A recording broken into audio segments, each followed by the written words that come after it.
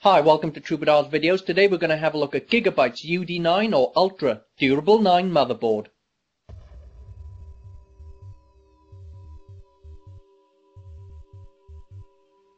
And here it is. This is the Gigabyte X58 UD9 or Ultra Durable 9 motherboard, specifically designed for 4-way SLI or 4-way Crossfire X and for overclocking potential. So let's have a look at this monstrous motherboard. We're going to take this out of the box, check out the motherboard and see exactly what accessories come with this new killer board from Gigabyte. And here is the Gigabyte UD9 motherboard. We're going to take this out of the box, have a look at this motherboard as well as what accessories come with this killer motherboard. Here are the accessories that come with the Gigabyte UD9 motherboard. You will receive an extreme hybrid silent pipe cooling solution, a 4-way SLI bridge, 3-way SLI bridge as well as a regular SLI bridge and 2 Crossfire X bridges. You will also receive these 3 plastic standoffs. These are critical to the installation of this motherboard. The motherboard is an ATX XL form factor, which means this motherboard is longer than a regular one. These are to be used in the bottom 3 holes of the motherboard to reduce the potential or possibility of flexing, cracking or bending the motherboard.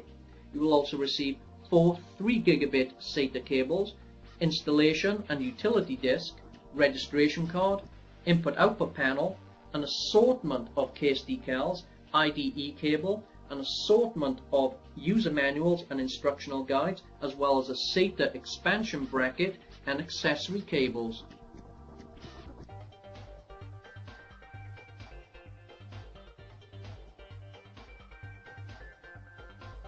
The Gigabyte UD9 comes armed with an LGA 1366 socket, so it's compatible with the following CPUs. The motherboard also has 2 8-pin 12-volt power hookups to ensure you get as much power as possible to the CPU for the maximum overclock. Memory on this motherboard can be configured in dual channel or 3 channel. The motherboard can accept up to 24 GB of memory, which can run in excess speeds of 2200 MHz. One of the first things you notice and immediately grabs your attention with this motherboard is the 7 PCIe slots. Now this motherboard does have 2 NF200 chipsets on board, so what you will end up with is 4 X16 lanes and 3 X8 lanes. Now this motherboard is perfect for running SLI, 3-way SLI, 4-way SLI and even up to 4-way Crossfire X. If you're an overclocker and very rarely put your motherboard inside a PC case, you usually run it on an overclocking test bench, this motherboard comes armed with a CMOS reset button and a power on-off button mounted hard onto the motherboard itself. Great addition, especially if you're running this on a test bench.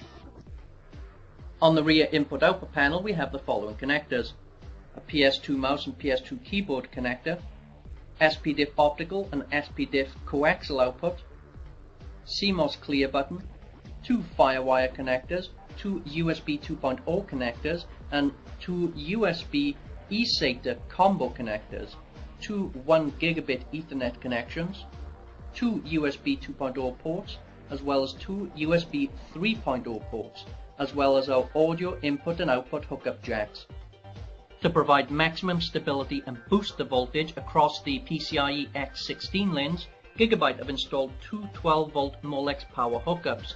These hookups are extremely important, especially if you're going to be running SLI, 3-way SLI, 4-way SLI, or even 4-way Crossfire X. In order to keep the temperatures under control on this motherboard and to cool the south bridge, north bridge and voltage regulators, Gigabyte have come up with a hybrid cooling solution. Now this hybrid cooling solution comes in 2 parts. You have your water-cooled block, which you don't essentially have to hook up, but it is claimed to boost the cooling potential of this configuration by 30% just by hooking up the water, but it is crucial that you install the hybrid silent pipe solution.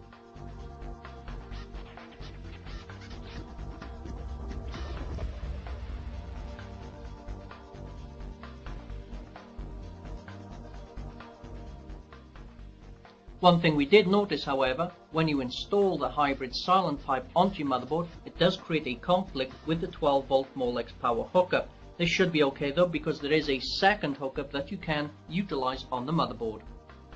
The form factor of this motherboard is ATX XL, and as such you will need a case with at least 9 expansion slots to take full advantage of the features of this motherboard. So here's a list of all compatible cases with the ATX XL form factor. So let's have a look at some of the graphics card configurations as well as some of the other features of this motherboard.